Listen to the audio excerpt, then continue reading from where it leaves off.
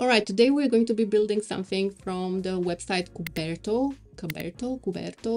I don't know. I'll have a link to the website itself in the description below so you can have a look.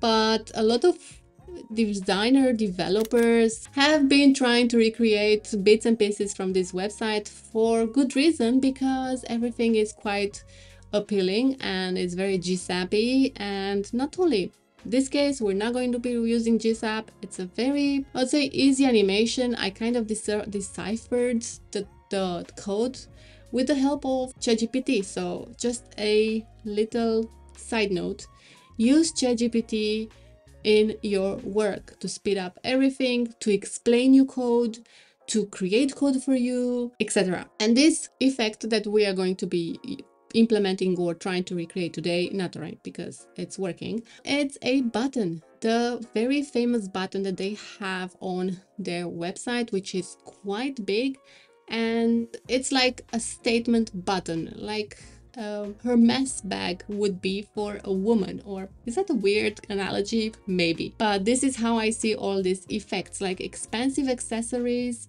that you use to make your outfit more interesting. So let's get into it.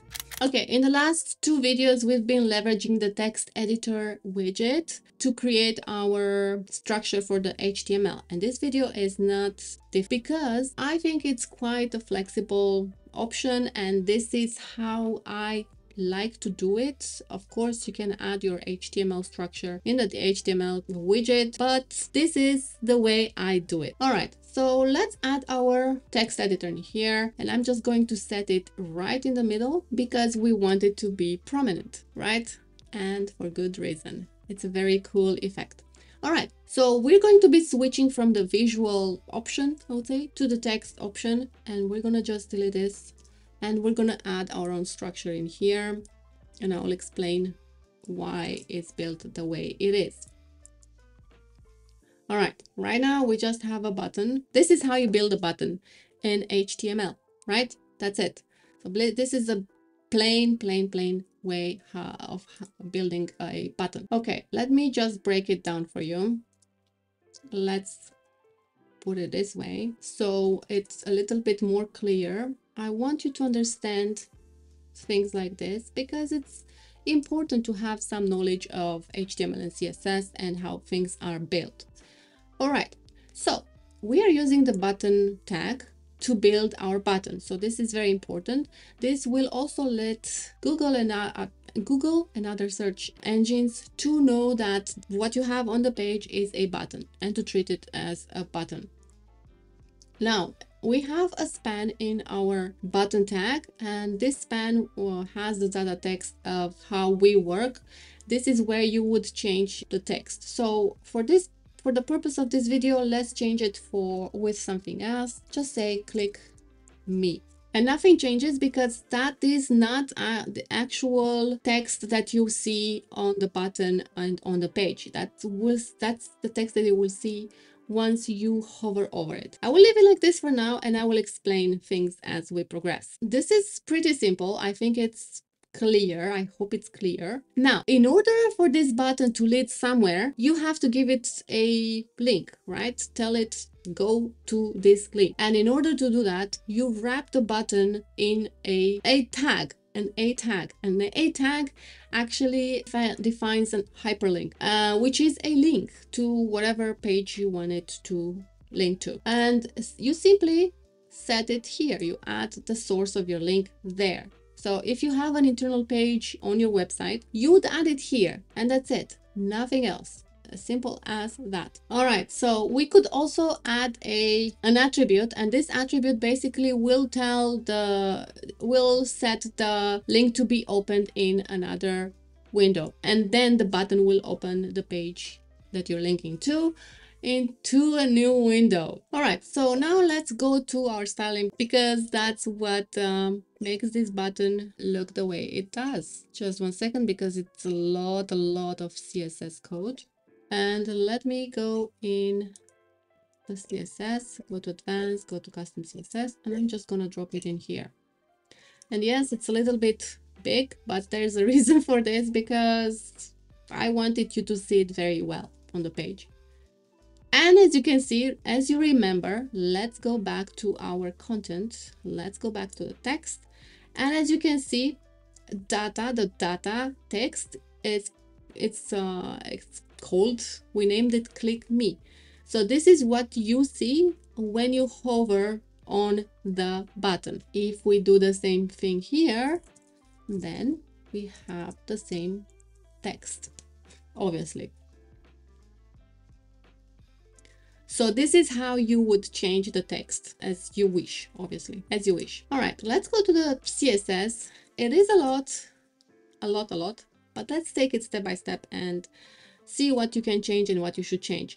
And if there's something that you don't understand, just copy paste this text in ChatGPT and ask it to explain every property or the property that you don't understand. And trust me, that is going to help you more than if I would sit here and explain everything. I would bore you to death because not everybody is interested in what other people are interested in. So I'm just trying to make it so that people don't get bored while I'm teaching this stuff or showing this stuff, more or less. All right, so the first thing that we can change here is basically the background transparent. So right away, we can simply change the background of our button. Right now, it's transparent and it looks good for me. But let's say if I change it to red, boom, that's it. It's changed to red. And it looks pretty damn good. And if we want to change the border or eliminate the border completely, let me just cross it, comment it out. There you go. But if you want to change the colors, let's say we could set it to be white and be much bigger. 5. This is huge. It's ugly, I know, but I'm just trying to explain things. All right, I'm gonna switch it back to black. And these values, of course, you can change.